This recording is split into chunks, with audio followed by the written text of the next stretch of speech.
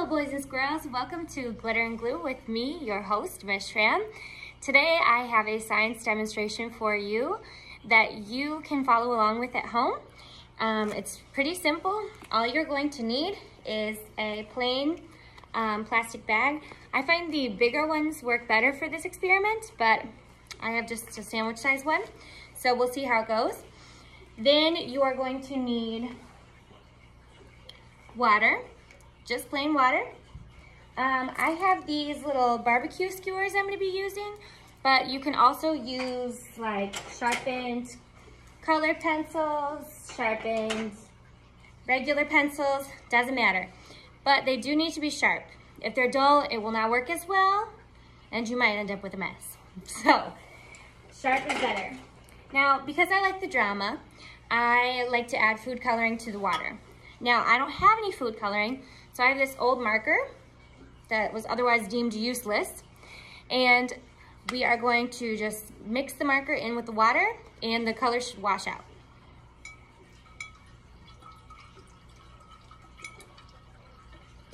Starting to go. All right, nice pretty pink for today. We'll do it. All right, save this for later. Spray myself in the face. Okay, now our first step is to carefully, without making a humongous mess, pour the water into the bag. Ooh, all right. Now we don't need it completely full. There can be still a little air, but you need to make sure there's enough room to seal it. So we're gonna seal our bag nice and tight just to prevent spills. Okay, now what I'm going to show you is how I can put a skewer or a pencil through the bag without spilling the water. Let's see. All right, point aside. Let's do this. Yay! All right, so we got one in, and we've got no leaks. That's good.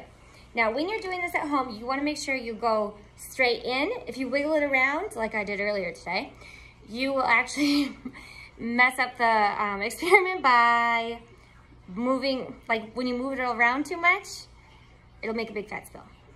And I'll explain why in a second. Okay, let's see.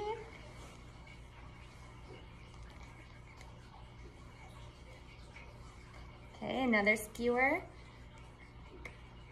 I'm starting to get a little drips from wiggling it. This is where it comes in when you have the bigger, thicker plastic bags. Helps. Okay, so let me add one pencil inside. Okay, let's see how this goes. Testing fate here. Ah!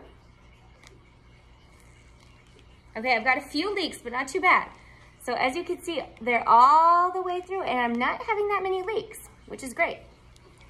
So, to explain what's happening, first of all, we have to understand that plastics are a polymer.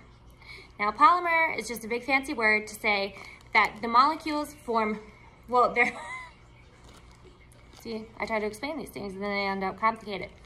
Polymers are long chains of molecules. So, all things are made of molecules.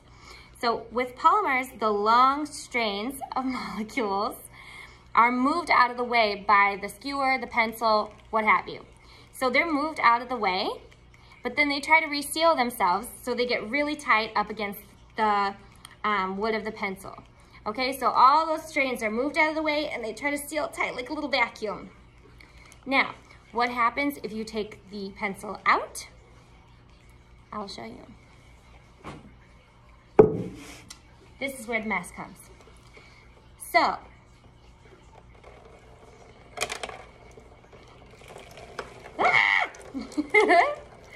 and that's why you need a bucket. So as you can see, I removed all the skewers, but those polymer chains have already been moved out of the way permanently. They can't reseal themselves because I already squished them out of the way with the pencils. So that makes a big fat hole and a big fat spill. My challenge to you is I only put let's see, 4. I only had 3 skewers and 1 pencil through my bag. If you are one of my students, I would love to see video or pictures of you trying this at home, and let me know how many pencils you can stick through your bag. All right, thank you for joining me. I hope to be posting more soon, and if you are in my class, I will see you soon. All right, bye-bye.